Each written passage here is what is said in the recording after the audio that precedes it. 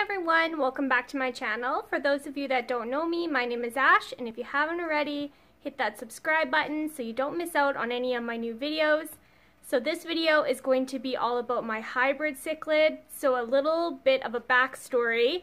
My Texas cichlid and Convict cichlid, they're a pair, so they have batches of fry all the time, but about a year and a half ago I kept the fry and raised them. I sold all of them except for one. I raised the one till he is an adult now, so I am super excited to show you guys what he looks like.